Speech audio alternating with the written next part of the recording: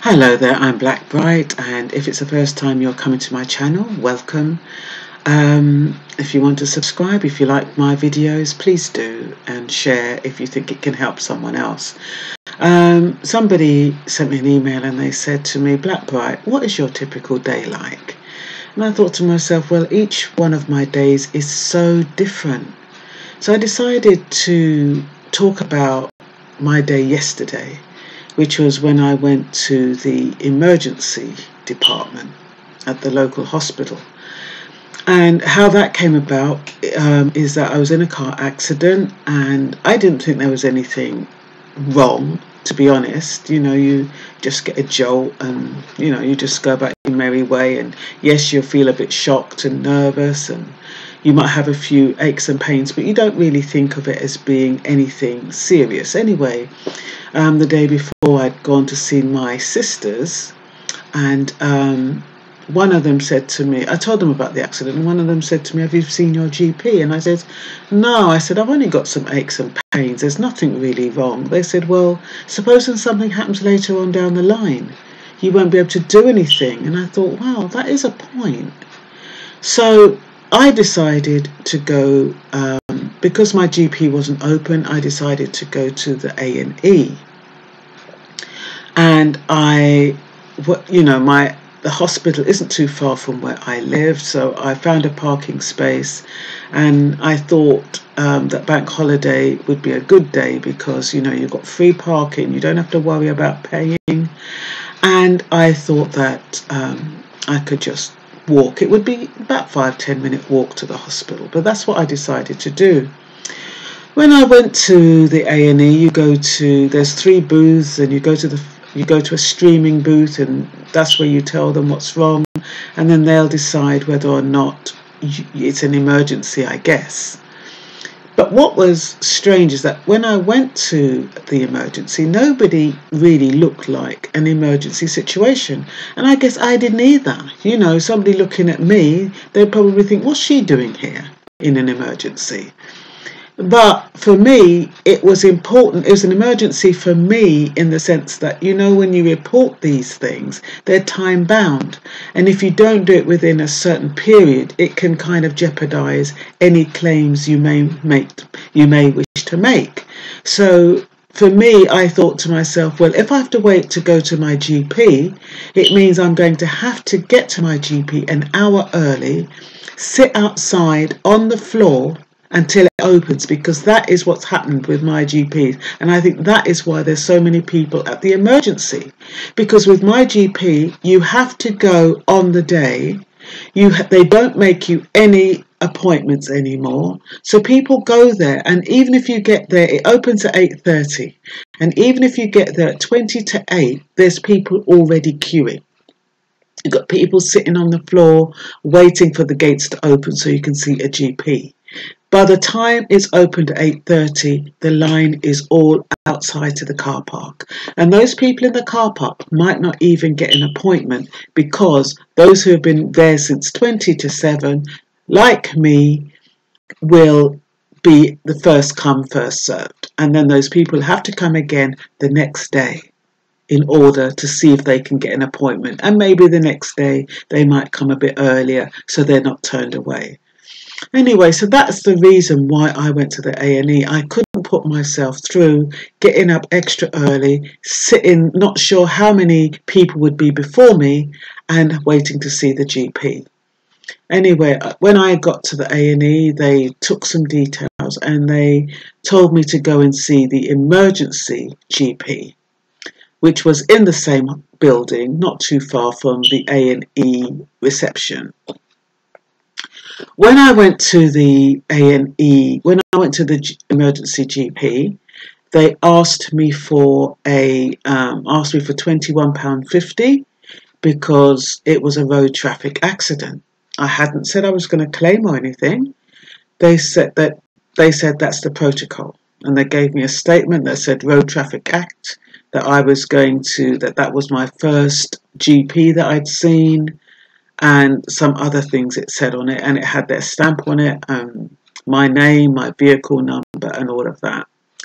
And then they told me to take a seat, and as type of person I am, I sat around and I looked at all the people in that emergency GP room.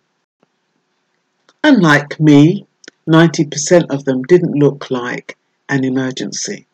Even before they streamed me and sent me to the emergency GP, the people that were in the emergency waiting to be seen didn't look like emergencies.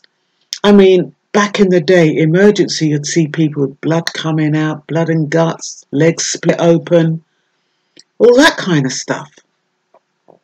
But it appears that now, if you can't see your GP, people go to the emergency because what they cannot, everybody's aches and pains or whatever's wrong with them is an emergency to them. It's not an emergency to the department, but for them, it's an emergency or it's important or whatever. Anyway, as I normally do, I scanned the room and I could hear this, and it was incessant. And I'm thinking, where is that noise coming from? I couldn't see where it was coming from. Anyway, as I normally do, I'm quite an observant person. I just decided to look around the room and try to imagine what was wrong with all the different people who looked as though there was nothing wrong with them. There was a woman with her 5-year-old child, and the child was laughing and she was playing with his hair, and I'm like, she doesn't look as though there's anything wrong with her. He doesn't look as if there's anything wrong with him. Then I saw a man get up. He was kind of limping, but not to any large degree. And I thought, he doesn't look like an emergency. And that's what I was doing. I was in that emergency department looking at people who didn't look like they was in an emergency situation, just like me. People probably thought, what the hell is she doing here? The fact of the matter is that if I've got a blood clot in the back of my head, or if I've got something, if I've dislocated something and I'm not aware of it, because, that would be an emergency for me, even though it wasn't visible. So what I learned from being in that emergency ward, in that emergency situation, was that not all emergencies are visible. A lot of those emergencies are mental, psychological, emotional to that individual. And that is the difference. So I sat next to a guy, he was a big white guy, and he said to me, how long have you been waiting here? And I said, well, probably about 20 minutes to half an hour. He said, okay, I've just come after you then. He said, I probably won't wait too long. And he was saying he'd been a plumber all his life. And, he's telling me about his mum who's 93 and she can't walk and she can't do this. And, she's not eating and she's down to 6 stone. And he's been on his knees doing his plumbing and now his foot's hurting. And so he needs to get it looked at. And I was listening to his story, and as I was listening to his story, I realised where the noise was coming from. It was coming from a boy. He looked about 15 or 16, severely disabled, and he was jumping from one seat to another. And it was quite an intimidating behaviour he had. And he had something in his hand. I don't know what it was, but I don't know if it was made out of plastic, but I was just thinking, suppose when he jumped up and got into another seat, he hit someone with it. And that was what was going through my head. And then I was thinking, you can't tell by age. You can't say that by a certain age you're going to behave in a certain way or certain things are going to happen to you. Because there was this 15, 16-year-old who was obviously in some kind of pain. He was like a dog that had got a thorn in his foot. That's what it reminded me of. And he was going kind of crazy. And I was thinking to myself, he's only 15, 16. And then, I was looking at all the different ages in that room. And you cannot say age because because your body deteriorates. Why? Something's going to happen. Because there were people of all ages in there. And it made me kind of appreciate where I was there and then, but also it made me realise that there's different kind of emergencies. Anyway, they got up, They called my name. I thought, oh, that was quick, but that was just to take my temperature and my pulse. By the time I went back to my seat, it had gone. I had to bloody stand up, and I didn't feel like standing up. Anyway, it wasn't too long before they called me in. He made me look straight ahead, put some lights in my eyes. He looked in my ear. He told me to put my hands out, told me to bend and touch my toes. And he said, you know, you're a bit stiff, you've got whiplash, and I should take some painkillers and just rest for a couple of days. I didn't even know I had whiplash, to be honest. I didn't even know what whiplash was.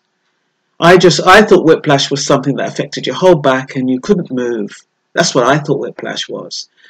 Anyway, yeah, I still don't feel 100%. But yeah, I didn't realise that that sudden jolt could actually make you feel so weird. And yeah, and all I'm saying to people is that, you know, you don't take these things lightly. You know, if you are in a car accident and you do feel okay, don't minimize it like what I did. I'm a type of person, I go on cues. I listen for cues and I listen to what people say. So I tend to kind of pick up on what people say and I act on it, which is usually quite good for me. I never minimize it or knock it out of the park. I just usually act on it. And it was like, even though my sister said to me quite frivolously, not frivolously, but quite flippantly, oh, you should really go and get that checked out. I took that on board. And I did realise that yesterday morning I didn't feel great. You know, I know that while I'm doing things, it can take the focus off of the way I'm feeling. But I didn't feel great. And I still don't feel great. But the fact that I went to the hospital and my main, you know, my ability is okay. And he said my retina is okay. And according to his tests, which might seem superficial to me, they probably eliminated any kind of other damage. You know, I did feel a bit better coming home. And I thought, okay, that is the end of your day. But then, of course, I have my videos and I thought, you know what, let me do a video. And that's what I do. I kind of think to myself, have I got something to tell anybody? Have I got something that can benefit someone? And sometimes people send me stuff. Sometimes I look through the newspaper. Sometimes it's an inspiration. I never force it though. It has to come naturally. It has to resonate with me. If somebody sends me something, I have to kind of feel it. If I feel it, then I'll kind of do some research on it and I look about 3 or 4 different sources and see if I can get any more information. And then I'll think to myself, how do I look? Do I feel like doing a video? And I get in tune with my feelings. And then I look at myself at these cameras and I think, oh man, you look like crap. You better go and put on some makeup, or you better do this, or you better do that. And you know, it's not a straightforward thing. When you do these videos, you can't. Well, I can't just sit there and say start chatting. There has to be some planning involved. And to do with, yeah, sometimes I might not feel great and I might not think I look great. Another person might look at me, because I'm quite self-critical. Another person might look at me and think, oh yeah, you look great, or you look good, or you look okay.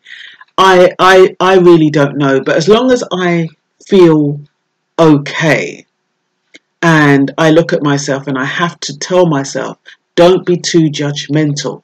When you're doing these videos, you can't be too self-critical. And I'm saying that for people who may want to do vlogging. Don't be too self-critical. Don't try to be perfect. Don't try to look perfect, because there is nothing called perfection. And all you do is you just go with the flow. You go with the vibe. Whatever resonates with you. It has to be natural. You need to be authentic. You need to have integrity. I don't force videos, because if I force them, I feel it and it doesn't work well, and I just won't show it to anyone.